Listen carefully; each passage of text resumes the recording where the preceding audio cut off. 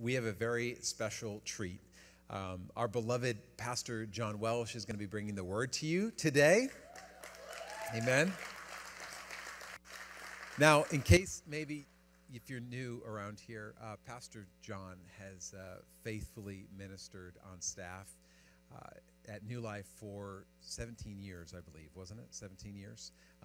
But as he retired about 4.5 years ago, but has been always his way. Him and Dottie have continued to minister behind the scenes to so many of you, and he's been a source of encouragement and shepherding and wise counsel to our staff and to me as well. He is a man that, and he told me not to just lift him up too much, but I just want to say this, like, he is a man that leaves a lasting imprint on you whenever you encounter him. And so I have no doubt that that's going to happen today as he brings the word of God to you and exalts Jesus far above himself. And so, Lord, we just thank you for that. As we invite him up, could you maybe just stand and just give him a New Life welcome?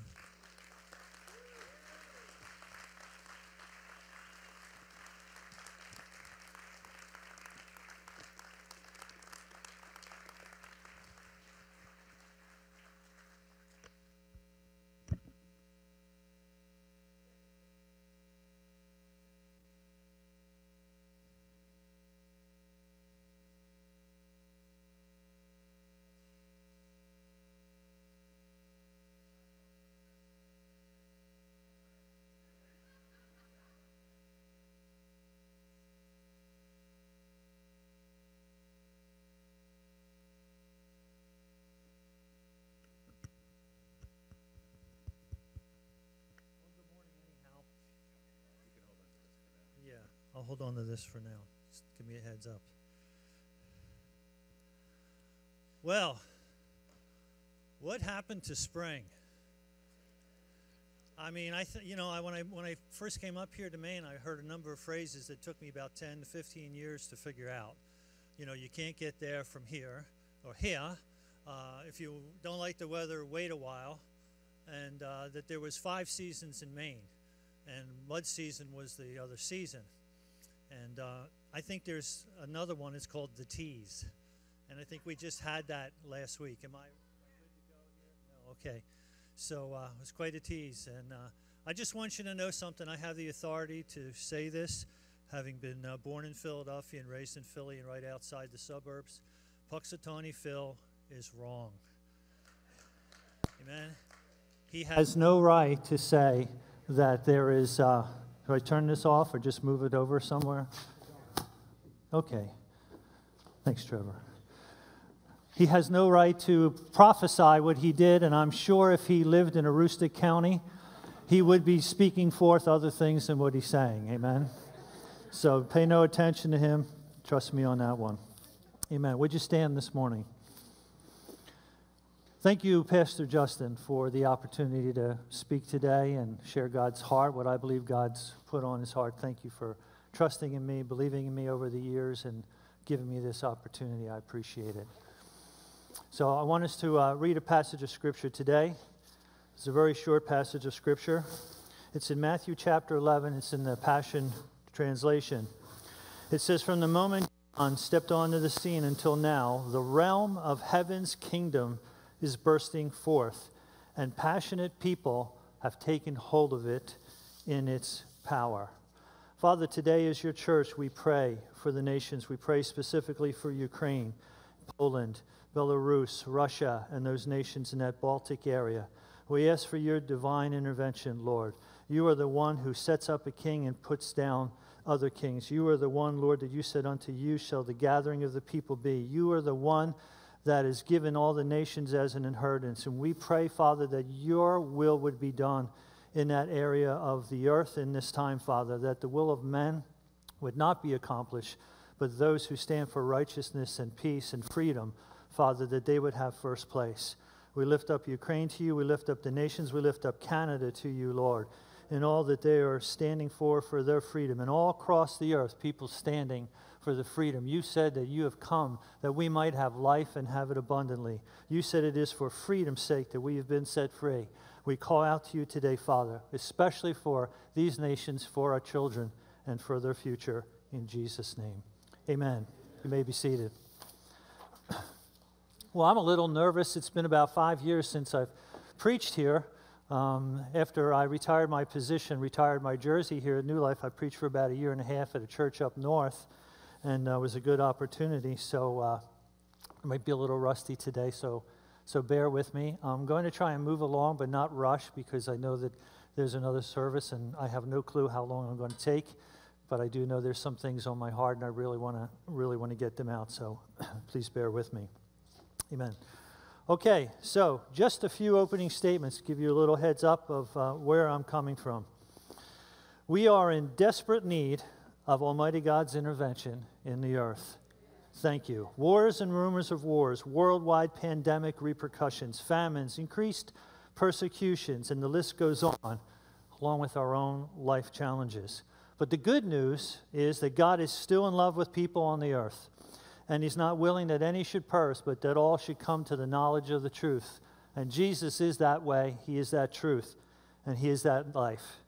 There's also good news that he's heard our prayers, petitions, and intercessions, and has invited us into his plans and purposes in the days that we're living in today. He intends revival for us. A bride, I'll say that again. I should have got a few more amens. He intends revival for us. I really believe that revival is our survival. You know, 20-some years ago, God put it on my heart to be praying for revival in the state of Maine and in New England and the region. And I just thought it was, it was kind of like praying for a nice thing to happen, something good, And I prayed, that would be really nice. Well, something has shifted over the years, and I truly believe that praying for revival is our survival. And Jesus is in love with the United States of America, and he wants to use his church to touch this nation. Amen. I believe that when the righteous rule, as the scripture says, it goes well for the people, and a nation is blessed to be a blessing because the living God is their Lord. Amen. Can you say amen? Are you with me this morning? I just want you to know you can shout, you can do whatever you want to do. It's okay. All right? Amen. You need to be excited. God's doing something here at New Life Church. I'm a first service person. I usually sit in the back. I like to watch people. It used to be part of my job to watch people. And, so being up here is a little bit of a different view. Next week I'll be back there probably. So really appreciate this. All right, so what is God getting ready to do? I believe that the delivering, saving will of God is being done and will be done on earth in these days as it is in heaven, in the church, in America, and in the nations, and that nothing can stop what is coming. Nothing can stop the Word of God from being fulfilled. God does win because his will be done on earth as it is in heaven. Amen. I believe the knowledge of his glory, as it says in Habakkuk, will fill the nations of the earth as the waters fill the seas. One of my favorite passages of scriptures, that the glory of the Lord will fill the earth. The knowledge of the glory of the Lord, which means the glory of the Lord would need to be here. The knowledge of the glory of the Lord will fill the earth as the waters fill the seas. He said, and I desire for my house to be a house of prayer for all nations. Amen. Praise God. I am convinced that there is coming an outpouring of the Holy Spirit. This is what God's getting ready to do, by the way. I believe and I'm convinced that there is an outpouring of the Holy Spirit increasing in us and through us, and that will manifest in a love for God and a love for people that will not only revive the church, but will enable us to receive and respond correctly to the great harvest of souls for men, women, and children that God is preparing to gather for himself. I wrote these things down because I wanted to get it right. I wanted to say it right. I didn't want us to miss what God is doing in this hour. And I want to say that again. I am convinced that there is coming an outpouring of the Holy Spirit, increasing in us and through us, manifesting in a love for God and a love for people that will not only revive the church, but enable us to receive and respond correctly to the great harvest of souls of men, women, and children that God is preparing to gather for himself. Amen. I do. I truly do. You know, I was thinking about New Life the other day. I think about New Life a lot and pray for the staff and pray for you all. And I was thinking, you know, Lord, I'm told that there's a pretty good amount of growth in the second service. And I thought, well, you know, we always thought about this when we were on staff. Do we go to one service? Do we stay at 2 services? I think you better just stay. This is just my opinion. You better just stay at 2 services, because if you go to one service, when this harvest comes in, you're going to have to go to 2 services anyhow. Amen. I don't believe that God's primary agenda for this church is church growth. I believe that his primary agenda for this church is revival. And I am extremely confident, I purposely use these adjectives, I am extremely confident, persuaded, that God does not want us to wait for an anointing or feelings to love him by obeying his commands, to be living and loving for him. Today is the acceptable day. Today, he says, if you hear my voice, don't harden your hearts. Enter into that rest of faith. Today is the acceptable day. For too long, we've been waiting for something to happen. You know, we sing that song. I love that song. When we do that song, you know, we need a move. We need a move. And I really think that the move that we need is the move in us. You know, I know that there's a place where God is waiting on us and we're waiting on God, and we think it's usually that we're waiting on God, but I'm pretty sure that it's usually God is waiting on us and we're telling him to move, and he's wanting us to move. He's wanting us to rise up. He's wanting us, the scripture says in the book of Isaiah, is there anyone who stirs himself up to take hold of me? You see, it's our responsibility for revival. Yeah. Let me say that one more time, maybe 2. It is our responsibility for revival. It is our responsibility for revival. God is wanting us to stir ourselves up. He's wanting us to call out to him. He's wanting us to work in us. You know, if you pray something, you better be prepared for God to work in you, because how can you ask God to do something in somebody else that you're not willing for him to do in you first? Come on, those of you who pray. I think that's the reason why a lot of people don't pray, because if they pray, they have a sense of inward witness that you know, I have a responsibility and I can't just say this because otherwise I'm going to be a hypocrite. And that's okay. That's just a working of the Holy Spirit on the inside of you and me to get us rightly aligned when we do pray. Amen? So that we're praying for God's will to be done, and we want it to be done in our life. So we can stir ourselves up to take hold of God. He's been at work in us, to will and to work for a good pleasure. He says that verse, you know, I'm sure you've heard of it. God is at work in our lives to will and to work according to his good pleasure. Another translation says God has been working in our lives to not only give us the desire to do his will, but to give us the ability to fulfill his will. I like different translations of the Bible. I like good different translations and paraphrases of the Bible because it just kind of opens up the Word of God. I remember when the Amplified Version came out, everybody was just so excited because it just gave a bit more expression, if you will, than to the King James that a lot of people were reading at that time. And now we have the Message paraphrase, we have the Passion Translation, and it's the Word of God is just brought out in such a great way. And when I realized in that particular translation that God not only puts his will on the inside of us, the desire to do his will, and this is his word, this is what he says he's doing. This is what he's been doing. This is what he's going to continue to do. Heaven and earth will pass away, but his word will never pass away. His word will not return unto him void. Amen? It's like the rain and the snow that come down. They don't return unto him void until they've watered the earth, until they've accomplished what he pleases. Is this not the way my word will be that comes out of my mouth? And he's brought forth his word, and he says, I am working in you. I've been working in you. And I'm prefacing something that I want to say today with these words, so I want you to grab hold of this. I'm setting you up for the truth of what it is that God has been doing, that he has been doing something in your life. You know, I like that song that came out right in the middle of the COVID pandemic, that song. It's called, the one that we know, it's called what's the one? Waymaker, Promise Keeper, Waymaker, Promise Keeper, Light in the Darkness. What's the other one? You don't want me singing. Come on, tell me, Waymaker, Miracle Worker, promise keeper, light in the darkness. And that song came out. I remember I was here the Sunday that Pastor Jeff had that video played. I'm shocked that Pastor Jeff did that in all the years that I was on staff, that he actually put a YouTube video up during service. But he did, and I'm glad that he did. And that was such a powerful song. I believe that that was the Holy Spirit speaking to us as the church. You know, we think that the Holy Spirit's going to speak to us through a preaching message, and He does. We think that the Holy Spirit's going to speak to us through His Word in different ways, and He does. But He speaks to us through song. He speaks to us through music. He speaks to us, and He tries to get His message across to us. And I believe that He was saying to us what He said, what the lyrics that were in that song, that He's always been working, that He never stops working.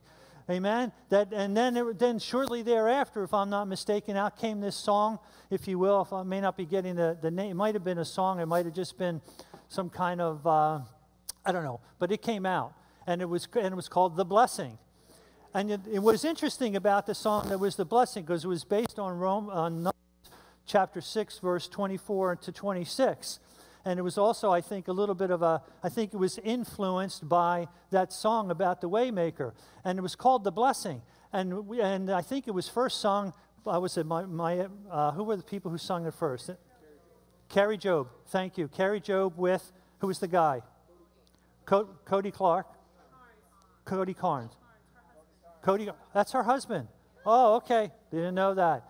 All right, they sang that song. The next thing you know, it was being sung in another country in another language, and another country in another language, and another country in another language, and another country. And I believe that was the Holy Spirit setting up His church worldwide to speak blessing over one another from one nation to the other, that God, in the midst of all that was going on, was speaking blessing over His church and telling us that He was with us, that He was for us, that He was behind us, that He was beside us, that He was in us, and He was with us and with our children and with our children's children. He was messaging us. I want you to see that if you didn't see that, because I want you to get a hold of it, that He's been working, and He's still working. He's doing something. I know He's been at work. I know He's been giving us His ability. And I want you, as God's people, to personally encounter the power of God in this land and region. Let me tell you a short story, if I can. 27 years ago, I was pastoring in Scarborough. I was pastoring a church in Scarborough, and I was walking through the living room. I have 4 children, 2 boys, 2 girls. My girls are twins. They're all married, except my daughter right now, who's in China. I have 10 grandchildren. And then I had the 4 children. I'm walking through my house in Scarborough, and Star Trek's on. I hope I didn't lose too many of you by telling you that. So Star Trek was on, and I walked through the living room, and it's a long living room. That's about the only longest room we had in the house. Yeah. And I just walked through there, and there's 2 cadets. They're watching the kids are watching the Star Trek episode, and there's these 2 cadets, and they're moving on these like screens, and they're pushing these buttons, and they're turning these knobs, and they're doing these different things because this was somehow they had to achieve a particular goal, and whoever did would go from being a cadet to go into being in the Space Force. And they're moving these knobs and pushing these buttons, and there's all these shapes that are moving around on this big screen, and they're multicolored shapes, and they're different size shapes, and they're just moving around and moving around and moving around. Somehow, by them pushing those buttons and turning those knobs, somehow they were affecting what was going on in the screen, and that's what they were supposed to do, so that those multitude of pieces and shapes could come together into a particular shape. And I just happened to be walking through, and the Lord said to me, "That's what I'm doing in my church." And I went, "That's what you're doing in your church?" What are you doing in your church? That's what I'm doing in my church. I knew it was the Lord because it just came out of nowhere, and it totally boggled me. It boggled me as only God can boggle me. And it boggled me. He says, "This is what I'm doing in my church." And I was like, "What do you do? What do you mean?" He said, "I don't put a puzzle together the way that men put puzzles together. Men put puzzles together one piece at a time. They look for similar colors. They start in the corner, and that's how. And they rely on a visual that they can already see to put the puzzle together. But I don't put a puzzle together the way that men put puzzles together." I am working in the individual puzzle pieces. Now that you get this, you're the individual puzzle pieces in this. I am working in my individual puzzle pieces, and when I am ready, I am going to put the whole puzzle together at one time. 27 years ago, I'm going to put the whole puzzle together at one time, and I'm going to do this for two reasons. Okay, what do you want me to, if I take off my jacket, does it help? No, you're good. Ryan will mute that. Now? Okay. All right, I can just use that by faith. All right, I'm talking. Is it on? Okay, I can't hear it as well. There you go. That's okay. Appreciate it, Ryan.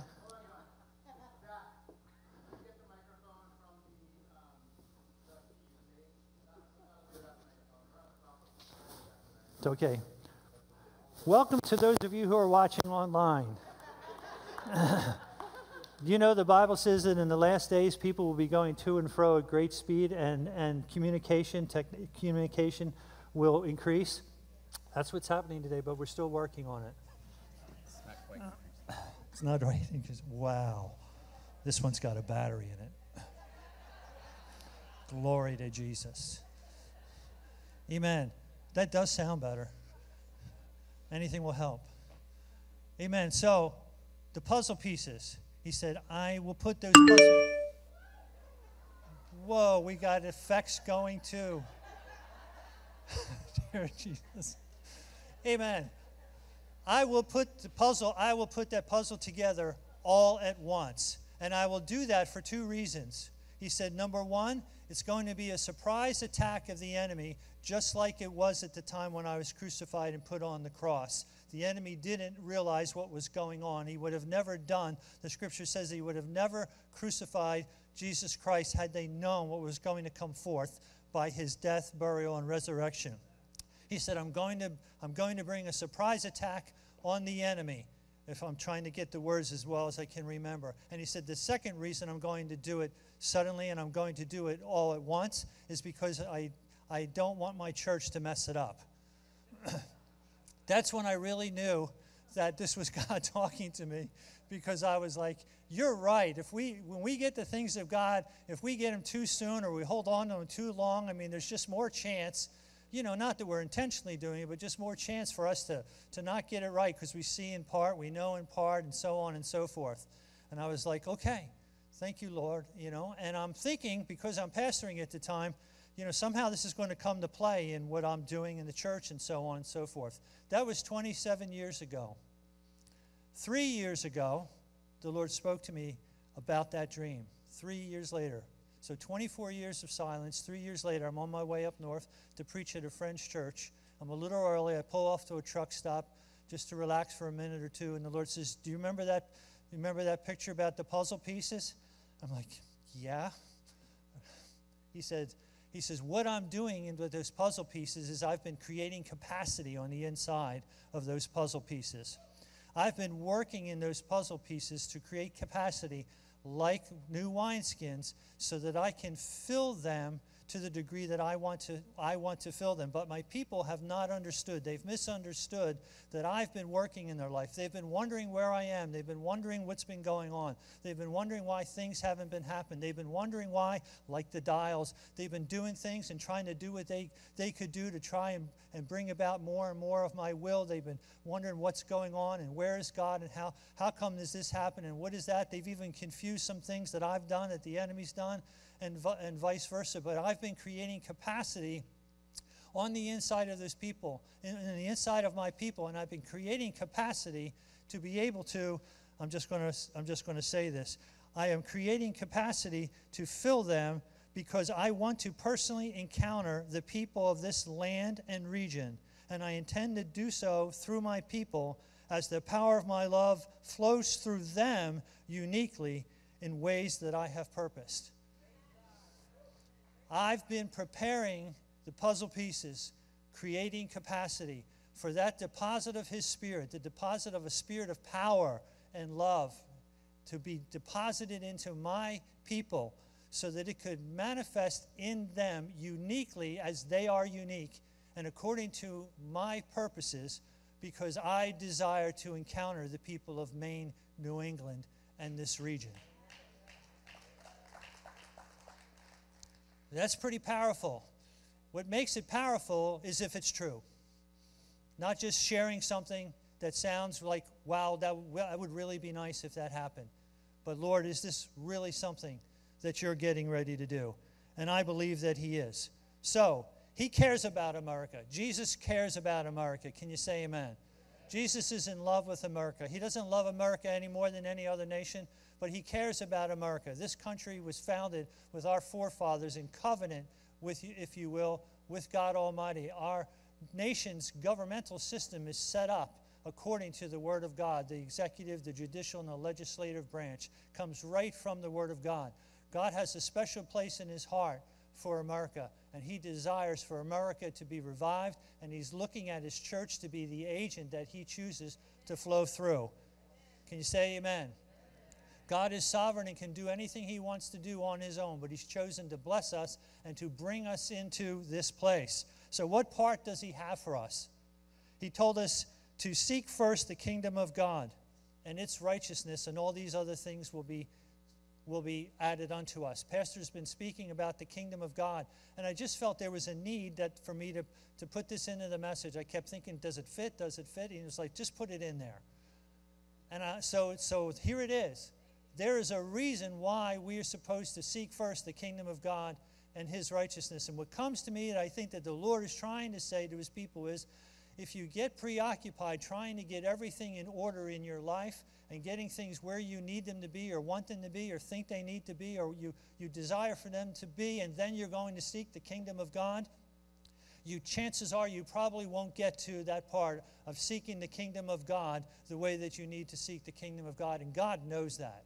And he tells us to seek first the kingdom of God because he knows that that's the most important thing for us to seek, and it's the most important thing for us to seek first. And he also knows that if we will do what he tells us to do, the way that he tells us to do it, in the order that he tells us to, we'll be blessed, which means to be in a more fortunate position. So he wants us to seek first the kingdom of God and its righteousness. Amen. Its establishment. I've appreciated the series that Pastor's been preaching. So what part does he have for us? Let me just share this with you. This is from Voice of the Martyrs. It's a quote. Approximately 3 billion people live in countries where Christians face some form of communist oppression. They endure threats, intimidation, restrictive laws, economic hardship, and imprisonment by communist authorities and groups. Despite the risks, they continue to boldly proclaim the truth of Jesus Christ. Praise God. Are we positioned for participation in what God is getting ready to do? Because in the non-persecuted church, which is us, that flow of the power and the love of the Holy Spirit has been choked out by the deceiver, the father of lies, the murderer, the accuser of the brethren. The demonic lullaby, the subtle satanic strategy has been brought upon us, just like Israel experienced over and over and over again. In the time of Judges, it's a time period of approximately 365 years. At least 8 different times Israel was in a position where they needed God to come in and raise up another leader. And the leaders in those times were called judges, like Samuel and Samson and Othniel and Ehud and others were the leaders that were there. At least 8 different times in that passage of about 365 years, God had to come in and God had to raise up a leader, because what happened to that nation was that nation that was enjoying the blessing of God, enjoying what God had done in their life, began to slip away from enjoying they began to focus more on enjoying the blessing of God than enjoying the God who brought the blessing upon them. And they began to not need God. They began to slip away from him. They began to not seek God. They began to focus on themselves instead of others. They began to draw away, and then challenges began to come in their life, and things began to fall apart in the nation. And then the nation started to moan and groan and cry out to God for what was going on. And God would hear their prayer, and he would come in, and he would deliver them, and he would bring them freedom. And he would raise up another leader who would lead them and bring them into the life that God had for them and bless them. And then that pattern would basically repeat itself over and over, at least 8 different times in the book of Judges. Now let me say something to you here before you just go off as what I would say is just an understandable American Western Church perspective, which is, well, that can't happen to us. In 1 Corinthians chapter 10, verse 11, the Message says it this way. This is Paul speaking to the church in Corinth, 1 Corinthians 10, 11. These are warning markers, talking about Israel. Specifically at the time he was talking about Israel in the wilderness, but it has to do with the way that Israel was. These are warning markers saying in our history books, danger, written down so we don't repeat their mistakes. Our positions in the story are parallel. They are at the beginning, Israel. We are not. We are at the end.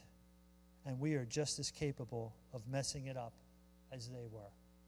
Let me just read that a little better this time. These are warning markers saying in our history books, danger, written down so that we don't repeat their mistakes. Our positions in the story are parallel. They at the beginning, we at the end, and we are just as capable of messing it up as they were. Let me just say this. This is not an indictment to anyone or to our country. It is a reflection of human nature falling prey to a subtle satanic strategy. Psalm 80, if we put that up on the screen. I believe that Psalm 80 was a plea for Israel, plea from Israel, a plea to God. And I really believe that it's also to be a plea for America. I'm going to read it here. It says, strengthen the man that you love, the son of your choice. And this only reads this way in the NLT. Strengthen the man you love. Strengthen the son of your choice. He's talking about a people. Strengthen the son of your choice. Then we will never abandon you again. Revive us so that we can call on your name once more. Turn us again to yourself, O Lord God of heaven's armies. Make your face shine down upon us. Only then will we be saved. God burned this scripture into me about 1.5 years ago. You know, I think it's in Jeremiah that the scripture says, do you not know that God's word is like a fire and it's like a hammer that beats upon a rock? Think about a hammer that beats upon a rock. You hit the rock, nothing happens. You hit the rock, nothing happens. You keep hitting and hitting. What happens after a while? You feel like, I don't want to keep hitting this rock because, you know, maybe it's hurting me or something's not happening. But God's word is like a fire, and it's like a hammer that beats upon the rock, because there will come a blow that will break open that rock, and you don't know if that blow isn't the next blow that's going to break open that rock. And that's the way God's word is, just like he says in Isaiah. And a fire, something went inside of me and was like, this is, I'm trying to tell you, John, this is what America needs. They need to call out to me the same way that Israel did when they needed him, and we see this in Psalm 80. They need to call out to me. They need to call out to me so that we will never abandon him again. We need to call out to him so that he will revive us, so that we can have the right to call upon him once more. We need to call out to him so he can turn us again to himself, the Lord God of heaven's armies, the Lord God of the Elohim, the Lord God. It's Adonai Sabaoth, I believe it's what it is. Have you noticed in the last year you keep hearing about the Lord God of the angel armies?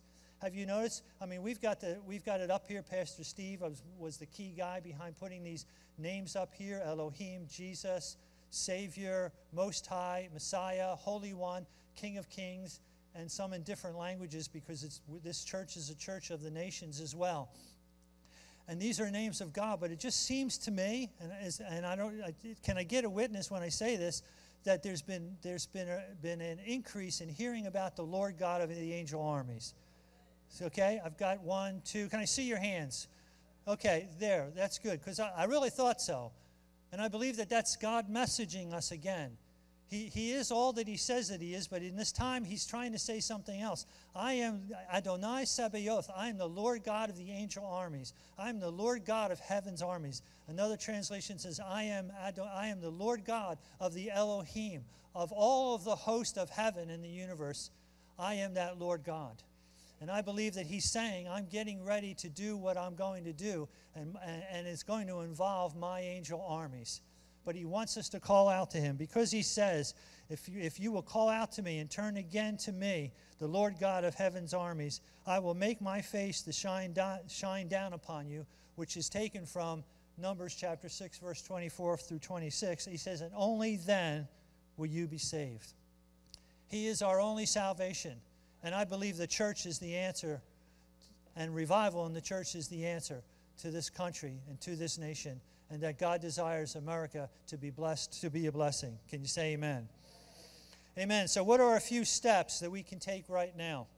What are a few steps that we can take right now so that we are positioned? I'm going to go through them pretty fast. Get ready. All right. One of the verses that's embedded in my heart is 2 Corinthians chapter 5. If the one being Jesus died for all of us, then all who he died for should no longer live for themselves, but for the one who loved them and gave himself for them. And Revelation chapter 2, where Jesus is saying to the church in Ephesus that you have forgotten your first love, and they should return to their first love, and they should do the first works. We need to renounce our self-sufficiency as Americans and remember we were bought with a price. This is what the church and only the church can do. Let's not keep talking about the problems in America and the problems with America's people, but begin to recognize the light of the gospel that we have received, that we see what is going on and we are awake. The Bible says, you who slumber, wake up because your salvation is nearer than when you first believed. He wants us to wake up. He wants us to wake up first so that he can bring his anointing, his blessing, his outpouring in us and through us. Because how can he do that? How can he pour that out through his people to help be prepared for the harvest that he's getting ready to do if they're not prepared? It would not be good. Amen? It'd be like having a set of pipes all crooked, up, down, left, right, and thinking you're going to send the flow of the mighty Holy Spirit down through those pipes, when basically that if the God flowed through it that fast, it would just break everything apart because we're not aligned. We're not lined up the way he wants us to be lined up. And the good news is he's made it easy through the cross. He's made it easy for us through the cross for us to be aligned, to be where he wants us to be. We can renounce our self-sufficiency. Remember we were bought with a price. We can seek first the kingdom of God and its righteousness. We can take Paul's advice to Timothy, that no man that wars entangles himself about with the affairs of this life, that he may please him who has called him to be a servant. We can speak his word. We can set our affections on things above, not on things below, because we are dead and our life is hidden with Christ in God. We can pray for one another. We can lay hands on the sick regardless of results. We can expect miracles. We can speak his word out loud. We can say what he says. We can do what he says. We can say that God said it, that settles it, and we confess it because we know it's true. We can have a Shadrach, Meshach, and Abednego mindset. Come on. Are there any Shadrachs out there today? Any Shadrachs, any Meshachs, any Abednegos, any Ruths, any Deborahs, any Esthers? Where are you? Are you out there? Joshua's, Caleb's. Come on, we're the church. We're the church. We're the church. You know that word, church, the word is ecclesia. One of the definitions is those who are called out for a purpose. Not just called out, but called out for a purpose. And not just to be called out to wait, but to occupy. The scriptures are there for us. We don't have to figure it out. We've just got to get into his word and invite the Holy Spirit to make his word come alive on the inside of us once again as he did before. Amen. It's kind of like asking to be born again. You just know something has happened. We sang songs today about being revived. Amen. It's our responsibility, and Jesus wants to do it. And I want you to know something. I really feel in my heart, and I struggled a bit with this for a couple reasons, but I really felt the Lord said, I want you to bring this message to your home church first because it's a now word for the church. And this is my home church, and it is a now word. And if it's a now word, you won't need to hold on to it just because I said it. You'll see it because it's what God put on my heart and the heart of others. And if it's the Lord, it's bearing witness in the heart of other people. It's not just one person. Can you say amen? And it's not just one local church. It's the rock. It's the point. It's Lakeview. It's all these other churches that bow their knee to Jesus and declare his lordship and seek after him and make room for the Holy Spirit, because he will come. And that is part of our move, is to make room for him to move. And he will move because he loves his church, and his word will not return unto him void. Can you say amen? All right, so basically, all those different things that we can do, I could say it this way. We need to embrace Mark 9:23 to 26. Let's just read that. Okay, Luke. Did I say Luke? Mark? I said Mark, it's Luke. Luke, they were friends. Luke chapter 9, verse 23, from the Passion Translation. Jesus said to all of his followers, if you truly desire to be my disciple, if you truly, today, I said today, if you hear his voice. Today, if you hear his voice. Jesus said, if you truly desire to be my disciple, you must disown your life completely. Completely. Embrace my cross as your own and surrender to my ways. For if you choose self-sacrifice, giving up your lives for my glory, you will discover true life. But if you choose to keep your lives for yourselves, you will lose what you try to keep. Even if you gain all this wealth and power of this world and all things it could offer you, yet lost your soul in the process, what good is that? So why then are you ashamed of being my disciples? Are you ashamed of the revelation truth I give to you? I, the Son of Man, will one day return, and my radiant brightness, and with the holy angels, and in the splendor and majesty of my Father. And on that day I will be ashamed of everyone who has been ashamed of me. We don't want that. Amen? We don't need to wait for persecution to rise up as a persecuted church would rise up. Amen? There's a reason why people from Afghanistan and Iran, where the two countries where the gospel, where people are coming to Christ, more people are coming to Christ in Afghanistan and Iran per capita this day than any country in the world. And there's a reason, because they're under great persecution. And that persecution brings out the best in the people of God. But without that persecution, we can tend to go a different way. But we don't need to wait for persecution to come to be able to and to choose to live for Jesus Christ the way he's telling us to in this passage of Scripture in Luke chapter 9. In fact, if we don't begin to more and more live the way that he has asked us to live, we won't be prepared for the persecution that will come. Because the Bible tells us that when you live, all who live godly in Christ Jesus will suffer persecution. There is coming a great revival. There is coming a great work of God. There is an outpouring of the Spirit of God. He said, I'll pour out my Spirit in the last days upon all flesh. Your sons and your daughters shall prophesy. Your young men shall dream dreams, and your old men shall see visions, or vice versa. That is going to happen because God said it, but there's going to be pushback. There's going to be a clash of kingdoms when that time comes, and we need to be prepared. And God wants us to be prepared. Amen? Can you say amen? All right. All right, so here's where we are. I'd like you to stand with me just for this reading.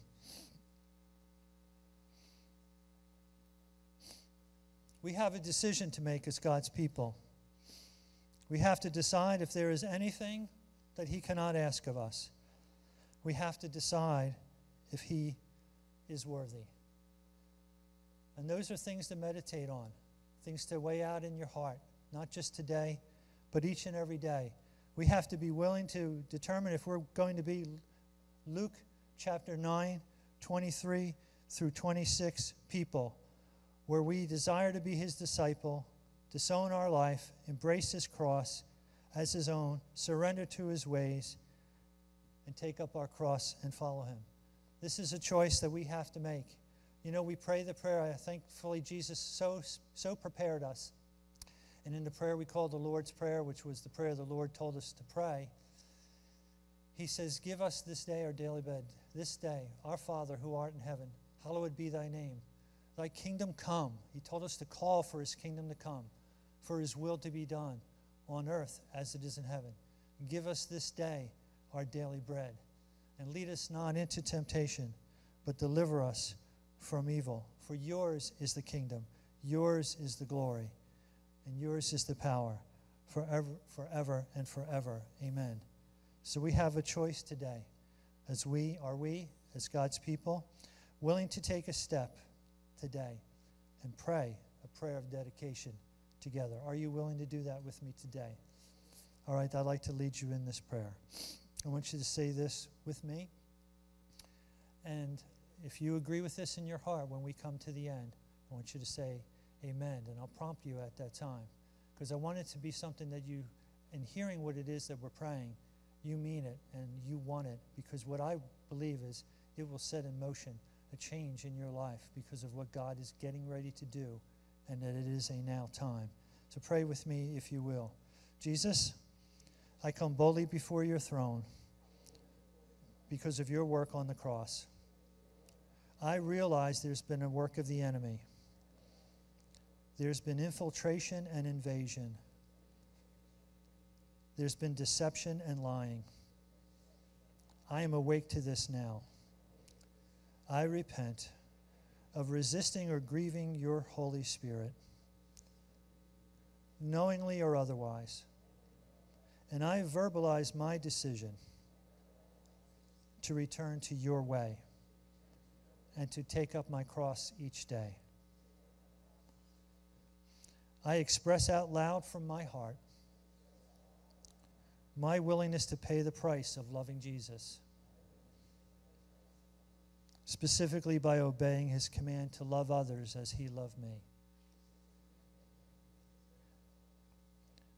Father, I ask for your grace to help me. Help me risk, especially when I'll be persecuted for it. I surrender your life into my arms like a little child. I declare you are Lord of my life, not me. I petition you for a baptism of passion to live for you, to love for you, to be yours, and to do your will. I receive a fresh start today. I receive new mercies. I receive abundant grace. And I thank you for this, Lord. And I believe this, and I say amen. Amen. Bless God. Glory to Jesus. Amen. Hallelujah. Hallelujah. Isn't it good to get right with God? Isn't it good to return to him? He says, don't you know it is the grace, the love of God that leads us to repentance, that leads us to return. It's a gift for us. Repentance is a privilege. Can you say that with me? Repentance is a privilege. Say it again. Repentance is a privilege. Repentance is a privilege. Amen. Isn't it good to be clean? Isn't it good to be right? Isn't it good to be positioned? If you're positioned, you're where you need to be so that when he does what he's getting ready to do, he knows where to find you. And he knows that you're ready because he's been at work in your life. He's been working. He never stops working. He's there for you. Amen? You need to get excited in the weeks to come. What God's getting ready to do in you and through you and others. Amen? Before you go, I want to pray for you. Father, I pray for everyone who's here today. I pray for their families. I pray blessing upon them and health. I pray that they would have an increased receptivity to your voice. I pray that they would have a keen exposure of the enemy tactics, that dreams, promises, prayers, petitions, prophecies, and passion would be revived for them. Father, I pray, as you say, call out to me and I'll answer you and show you great and mighty things, things that have been fenced in and hidden, things you've not seen, recognized, distinguished, or had knowledge of. Reveal them to them, Father God. Let the promises of your word come forth, as you said in the book of John, that you've come that we might have life and have it to the full. Father, let an increase of your Holy Spirit flow out of their innermost being in a way that surprises them, excites them, and gives them expectation, Father, for the work of your Holy Spirit in these days. May your kingdom come. May your will be done. You said, he who believes in me, out of their innermost being will flow rivers of living water. Father, Father, Father, we believe. We believe. We know your word is true. Father, Father, release your Holy Spirit in our lives. Surprise us by the work of your Holy Spirit. We bless you, Father. I thank you for my brothers. I thank you for my sisters. I thank you for their families. I thank you for their children. I thank you for the body of Christ and our love and our need for one another. Help us to love one another as you loved us and so fulfill your greatest commandment. Because, Jesus, we love you above all else. Thank you, Father. In Jesus' name we pray. Amen. God bless all of you. Bless the Lord. Amen. Glory to Jesus. Amen. Have a good day in the Lord. Spring is coming.